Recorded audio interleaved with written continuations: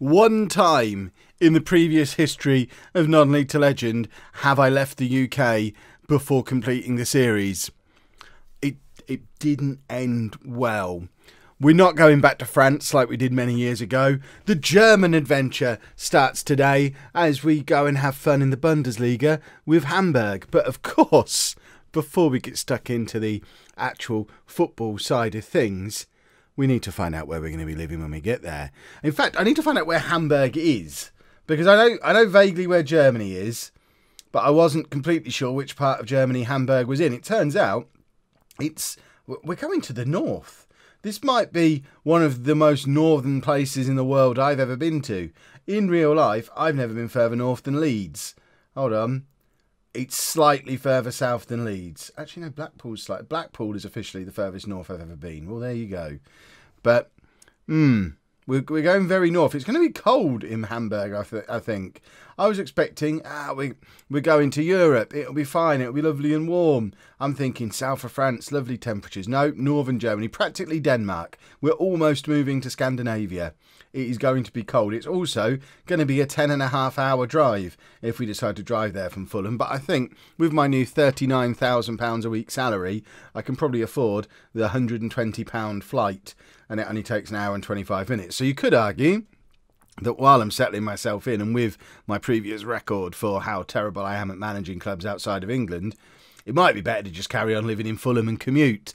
But no, I am going to commit to this properly. I think we're at the point where I can keep my London apartment and with my new salary buy a second one over in Germany, because if we go to the old faithful Halifax mortgage calculator, based on my new salary, I could borrow up to £9.5 million. Now, my Fulham apartment didn't cost anywhere near £9.5 million, and the most expensive property in Hamburg is only £3.5 million. So I think we can afford to keep both. And in fact, let's have a look at this one. 3-bedroom apartment for sale. I don't know what this is. I don't know what they're showing me here. I mean, a greenhouse? Is that the big selling point of this property? It's over 3 floors, new building, got a car park. It sounds smashing, but of course, I'm a wealthy man now. I need to make sure there's going to be enough chairs for me in this apartment. So let's have a look. Right, there's one chair.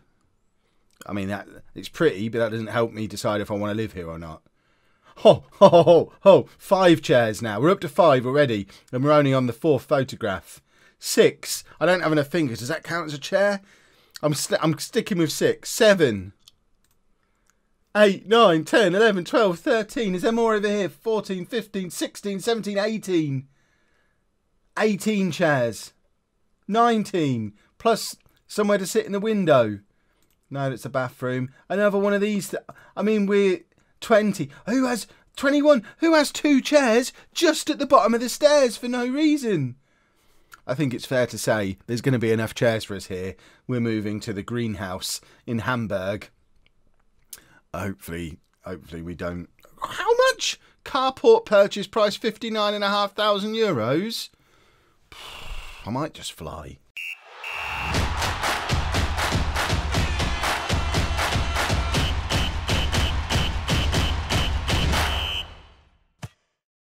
Hello and welcome to Club 5, Part 1 of Non-League to Legend. I'm Kevin. Coming up on today's episode, we are going to play our first 2 matches in charge of Hamburg in the Bundesliga. Couple of pieces of news since we met the team for the first time at the end of the last Fulham episode yesterday. Firstly, the team itself has already played a game this season and lost, so we need to right that wrong right up front. And also, the German transfer window is still open. I've not managed to bring anyone in yet, but I have 4 potential transfers that I'm going to try and bring in before the deadline closes tomorrow. I've got £12 million worth of transfer budget, loads of spare wage budget, and very much going for the youngsters that the new board want me to do. So this guy, Jan Masej, we couldn't get Kubic from Fulham, by the way, or Kubik. But this guy, very much in the same mould, 18-year-old, current Czech international, who is already potentially a 4-star player. Some of those are greyed out, but he's better than any other defender we've got at the club, with potential to improve. And I mean, he would just come in and be our best defender straight away at age 18.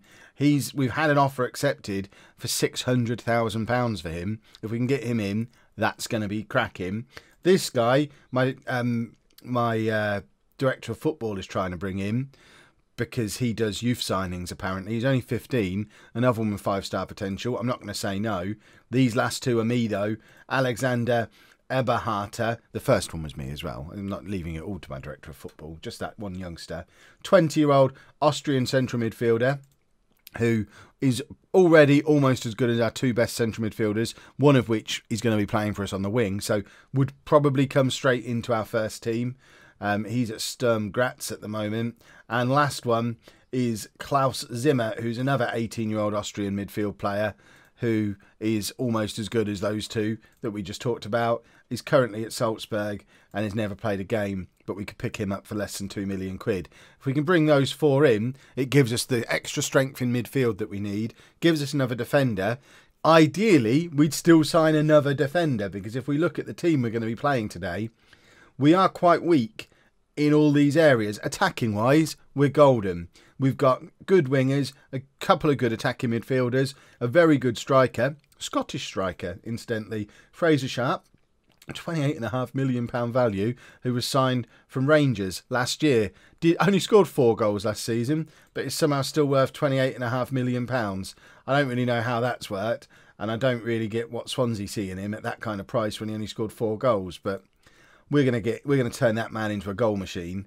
But it's back here that we struggle. We're playing a winger, and I don't even know what he is.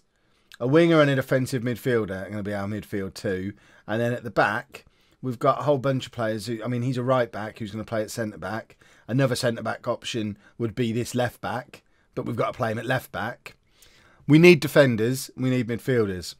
And hopefully we're going to get that sorted between these two matches. But this is our team for the first game. We're going with a 4-2-3-1. It's the standard control possession system. We've added some personalised role instructions. We've not done like individual player instructions, but I've tried to match this as best as possible to the actual preferred roles of the players. But as an example, this guy, who, I mean, he can't do anything in midfield. But if we look at other options that we've got, we don't really have any. This guy is out on loan at for the season in Italy, and we can't recall him. He's injured, so he's our best option. Oh, actually, that's not by, there you go, roll ability. He's a winger who's already playing in midfield. These two are injured. He's out on loan. That's why we need new midfield players. So this is our team. We've got Faruya in goal. And obviously we'll get to know these players as time goes on. We're not going to get too bogged down in all of them now. Friedler, Bayer, Escobedo and Hadrovic at the back. Adley and Mori in midfield. Sharp, of course, up front. I know how to say his name as well. And then Ito, Liberali and Chaton. Chaton? Is he French? Swiss? Chaton, probably then. As our attacking midfielders. I've lost the team. I mean, this does not bode well. In my first press conference announcing me as manager, they've already said, Kev, you don't speak German and you can't say player names at the best of times. What are you doing here? And I just sat there talking about chairs in my new flat and flying back to Fulham every now and again. Right, I guess we have to do a passionate start. Let's show the world what this team is all about. I like that as a team talk. I've never seen that one before. But we are live on TV. Our next game is live on TV as well. We're away against Shalke in the second match of today's episode. And that's where our former manager went. So we're going to have a point to prove against Schalke. But I don't even know which ones we are. We're the white ones, are we? I think we are. Because we don't have Odegaard in our team, which they presumably do by the looks of it. But I have no idea of how good we're going to be. Looking historically, Hamburg are a mid-table-ish Bundesliga team.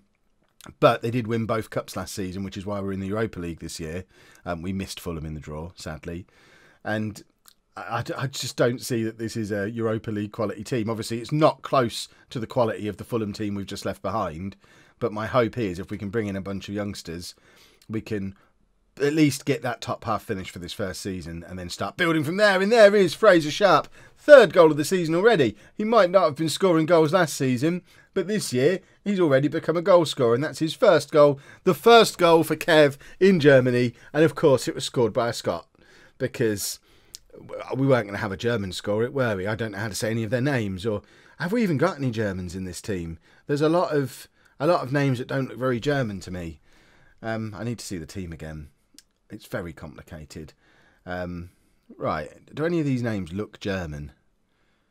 Him, probably. I think he's probably German. Are you German? No, you're Austrian. For goodness sake.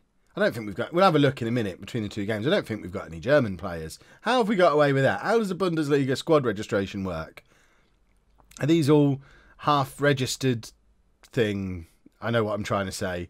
Right, Mori kicks the ball forward towards Sharp. Sharp is clear again. He's a quick and strong... We've got a player there in Fraser Sharp. Oh, I'm very excited about him. Friedel, I think we're going to call him Friedel, who's our left back / centre back. I looked at what my assistant manager thinks his best role as a centre back is, and along with 3 of the other centre backs at the club, which is part of the problem, their best role at centre back would be libero.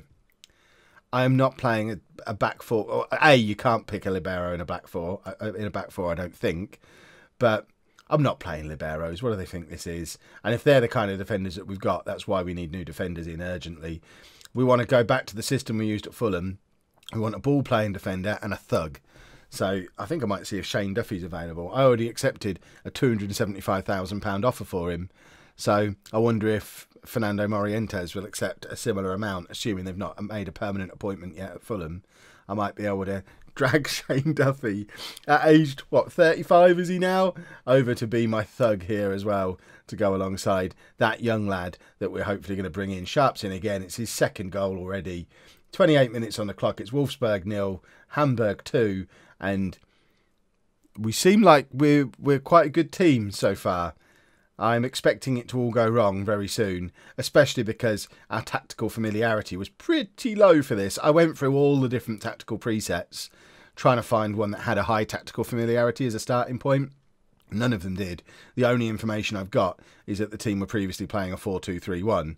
So I thought, well, I'll go with the 4-2-3-1 that they're used to playing and just put my system that we used at Fulham on top of it. And, I mean, we'll wait and see how it works, I guess. But Wolfsburg now have a goal back, and they've cut through us as if we've got a defence made up of fullbacks and liberos, which, of course, is exactly the situation that we're in. We need at least one centre-back as a matter of urgency. Ideally, I'd bring in 2, but I've only got a week to start my scouting and do any transfers that I want to do.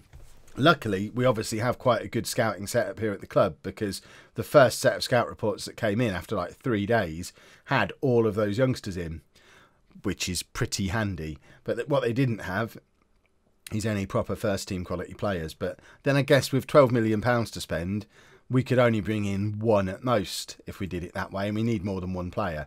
So I'm pretty happy doing it the way we do it, as long as we get these players in. Right, let's assertively say, yeah, we don't want to get complacent. We're ahead. We're looking good. Let's go on and win the game. We've had 66% of the possession in this match. We should really be scoring at least a couple more goals with that kind of possession. The problem is Wolfsburg have had more shots than us, so we're keeping the ball a lot but not doing very much with it when we've got it, which isn't ideal. But then they've got Odegaard in their team who's tearing us apart. How is this fair? You've seen the quality of play that we've got. We've got championship quality left backs playing at centre back for us. They've got Odegaard tearing us apart. We seem to have a very lopsided team. Our star striker is on Swansea's radar, and you know, he scored 4 goals last year. Yes, he scored 2 today, but that's the level we're at, and then they've got him, and it feels like cheating to me. And I don't know what position any of these players play in to try and make some changes. We will obviously try, but we've been Odegaarded today, and it's not a lot of fun. Oh, he's calm, is he? As long as he's calm, I don't want him to get all stressed out. I want him to get off the pitch. Yuck. Right. Sven Chaton. This guy can play out there, apparently. I don't know what position he actually is. He's a striker. Get out there and play on the wing. What's the worst that can happen? Liberali. Have we got... Right, Van Emmerich. What are you?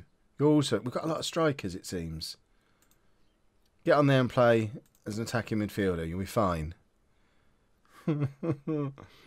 Let's see how those. I think we've just made the team considerably worse, and I don't expect us to win this game from this point. But you never know. These 2 extra strikers we've thrown on might have goals in them. We shall see. Don't judge me until I've got my new players in. Hopefully I get my 4 new players come in before the next match, and then I can feel a little bit more confident that we've got something other than attacking players, which I think is all we've got at the moment. And we can't defend. We are really struggling to defend. Does make me think that it would make sense to put a defensive midfielder in. The only problem is we don't have one that's any good. And by doing that, we sacrifice a role that would have been filled by one of our better players who's an attacking player. So it seems logical to play as many of the attacking players as possible because we've got lots of them who are quite good. But in doing so, we've left ourselves open to this at the back. And I think this is going to be a very porous defence until we can figure out a way to fix it. Right. Adley to Murray. Van Emmerich, so he's one of the strikers playing out of position. Murray, who can play as a defensive midfielder, but isn't very good at that either. He's just not really very good at anything. I don't expect to use him very much. This is where he goes on to become a star. I mean, we could do that. What else can you do? I don't like doing this, and it feels a little bit late to be doing this anyway. But I guess we could stick him there like that. We probably don't want him to be defensive if we're doing that, so make him that. It's a bit late to be making a change like that. Friedel is having a terrible game. I think we've got another left-back on the bench. Douglas Santos can come on and play at left-back for us. And I don't know, what should we do? Should we show some passion? We're on telly, for goodness sake. Show some passion. We're also hovering around the relegation zone. 2 games into the season, but one of them wasn't my fault. We started brightly in this game, and then we just let them back into it by not having a defence, which, like I said, should be fixed before the Schalke game, or at least we should bring in at least 1 defender. But I'm not happy with that. We need to be better than that. Don't like losing my first game at a new club. Now I need to sign some players. Well, if I've learned anything from those transfers, it's that our scouts are absolute trash. I've signed Shane Duffy as well. You're about to see that. But, oh my word. Remember how good these 4 players looked? We have signed them all. Remember how good they looked on the scout reports? Well, Klaus Zimmer is actually a 2-star player who is our 6th best central midfielder now. He's not competing with these guys. No, he's our 6th best central midfield player. Lukačević, I mean, he's still only 15 and could actually be quite good. Masej, the guy who was going to come in and be our best centre-back, he's our 8th best centre-back, and we've accepted a season-long loan offer for someone for him. Eberharter, he's probably the pick of the bunch, but still only the 4th best central midfielder we've got. But don't worry, we've got Shane Duffy, who comes in as our best centre-back. I said I wanted a player like Shane Duffy. We managed to get him for 675,000, only on a 2-year contract as well. So it's got an option for a 1-year extension, but I've also saved Fulham and got them out of his 5-year contract that some idiot gave him. The transfer window is open for another few hours. We have got a little bit more money. I do not trust my scouts at all. So people often say, Kev, how do you get your director of football to do loans for you? Easy peasy. You go onto this screen and you just put find and make offers for players for your first team, make that your director of football, and then I just ignore permanent players and only accept the loans that he brings in.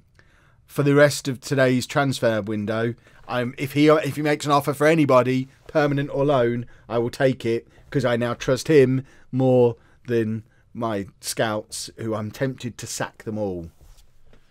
But just dirty. Director of football didn't bring anyone in at all in the end. So after all that kerfuffle, we've basically got the same team with a couple of exceptions. Obviously, Shane Duffy comes in and starts. I don't remember who else we had in the back 4 last time. I've tried so many combinations to try and get players into their best positions. Look at the amount of injuries we've got. This is something to deal with. Ito has joined the injury list as well, which means we don't actually have anybody who can play out on this left wing. So despite being good as a striker in the last game, Fraser Sharp is our best option to move out there. So Van Emmerik comes in up front. And I've changed the midfield to have Murray as an anchor man. Adley, I don't really know what to do with him. I've got him as a deep line playmaker at the moment. I don't know. I do not know what to do with him. So the team is Faruya in goal, Friedel, Zagadou, Duffy and Hadrovic at the back. Murray anchoring Adley as the midfield. A one-man midfield. It's gradually drifted. We need another midfielder so we can just drift it towards what we were using at Fulham. It feels like a much more sensible system. We just don't have the midfield players to do it. And then Sharp, Liberali, Chaton and Van Emmerik as our attacking quartet. And we need to give a squad number to Shane Duffy. Number 41, which is, I imagine, the age he'll be when his contract expires, because I'll no doubt keep extending it. But remember, this is our former manager managing Schalke. So it does confirm he liked a 4-2-3-1 for himself. Looks like he maybe had a defensive one with two defensive midfielders in there. That's interesting. I wonder if we could maybe try that. That might be a way to shore things up a little bit. So let's calmly say we're underdogs. We are underdogs. He wouldn't have left if we were a better team. I wonder if we've got the players to be able to stick someone deep alongside Murray. And in fact, I want to look. I want to look now. Who else have we got who can play as a defensive midfielder? How would I look at that? I'd look here and see. Not really. We're just really low on players. And I messed up the transfer window completely. And now after 17 seconds, that wasn't Duffy, was it? I think that was Zagadou missing his header. If Duffy comes in and starts missing headers, then I might just resign and get on that £120 plane back to Fulham. They've appointed Giovanni van Bronckhorst as their new manager. So hopefully he won't last long and I can just go home. Because I'm already afraid of the Bundesliga. Right, Murray plays the ball forward towards Sharp, who heads it into the area for Van Emmerik, who can't get onto the end of it. This feels like it's probably been a very long episode today. Should I have just done one match? I'll decide if we've won this one, then it was well worth showing you two, because I've turned the team around. If we lose this one as well, oh my word, it's like tour all over again. I should never leave the UK. I was all right when I went to Hamilton in Scotland a few years ago, but I just can't manage outside the UK. I can't cope with it. That adaptability of one is probably always going to be a little bit of a problem. Adaptability of one and can't speak the language. What's going on here? Oh, we're in a country that has the little tellies. How exciting! So we're watching What are we even? Why is it in doubt? Was he offside? Because he's obviously not offside. So what else? What are we looking at here? I don't want to see the replay again. That seemed like an epic waste of time. Why does VAR exist? Hope that doesn't happen too often. Right, Duffy. Love having Shane Duffy back in the team. Worried that he's come in as our best defender, though. That shows the standard of the rest of our defence. Sharp has done brilliantly there. They're cutting in from the left-hand side. Forces a save out of the Schalke keeper. We need a goal here. We can't end the episode in the relegation zone. I won't make it to the next transfer window, and I've spent most of the money on trash anyway. Imagine being a Hamburg fan in this situation. This unknown English buffoon has turned up and bought a greenhouse that's full of chairs. You've looked at his history. You're called Hamburger, and this is a fellow who used to manage a vegan football club. You don't trust me, and I understand that. I don't trust myself. Let's assertively be underdogs, because what's the worst that could happen? We're not very good, are we? There's going to be much pondering to be done over the weekend while I decide what to do with my life from here. I think we might have had our first proper misstep of non-league to Legend. I know some of you consider moving to Bristol Rovers from Forest Green a bit of a misstep, because it didn't go well, but it did ultimately lead to Fulham, so it was for the best eventually. I'm struggling to see an upside to this move already. It's episode 1 at the new club. Fraser Sharp, he might be the upside. If we can grab a goal here, show a bit of resiliency against one of the better teams in the division, then I'll stop being so afraid. I'm afraid of change. They've got a player injured, which is always positive. And Sharp just showing me that he shouldn't be... He's wasted out on the left wing. We need to get him up front. We need to get our wingers fit again. We need to get all of those players fit again. I think once we've got this injury list back, we might actually find out we're not too bad. We won both cups last season, after all, and it's a squad that hasn't really changed since then. There haven't been any major transfers out over the summer, I don't think. I didn't notice any. So it's the basis of a squad that won a lot of stuff last year. But right now, we just don't look very good at all. Their manager was obviously a genius. And he's showing it again today by putting a performance. He knows how to play against us. I wish we knew what his system was so that we could do it. Just copy him. Right, Van Emmerich's not playing very well at all. We're going to get Sharp up front. And we are going to... Marvin Lang, you should be able to play out there. There you go, you can play out there. Sorted. You're not very good, so you can come off for... Yep, nobody. We haven't got anyone who can come on for you. I mean, what's the point of him? Why does he exist? A left midfielder / wing back. I'm not going to... I mean, he looks like quite a good player. He's just never going to ever get into my team because I'm not going to use a player here or here. He needs to be able to play at the other two extreme. Let's try him at left back. Not very good. I mean, okay, do that then. You can't do that either. What are you then? Useless. Utterly useless. Play left back and like it. Right. We've got to find a way back into this game. Show some passion. What else can we do here? Liberali's not playing very well.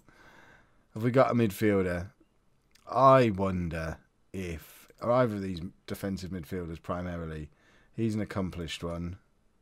Is he the guy I just signed? You're a right back, so I'm going to bring this guy on. I just want to see how this looks as a system. Potentially get him up there. Because he's a winger. We've been playing him out of position. But we could do that. I'm fiddling and trying to figure things out here. So you be the anchor man. You be a Segundo Volante. And you be that. It can't be any worse, surely. It's going to give us a lot more defensive protection. And I don't know, we figure out how to score goals from there. We can't get the ball back. Give us the ball! My word, have we given away a penalty there? No, we haven't. Good, they've had a player sent off. Right, it is all to play for, boys and girls. Demand more. They're focused. Come on, I smell a winner. He says with a flat back six. I can't believe I've spent 2 weeks in Europe and I'm already doing a flat back six. What have I become? Murray over to Lang. We've got Sharp in the middle. Plays it back to Ozturk, who's obviously well out of position. Chaton straight at the keeper. Ah, Hadrovic can't get the ball back. I like. Are we going to score here? Murray, last chance of the game.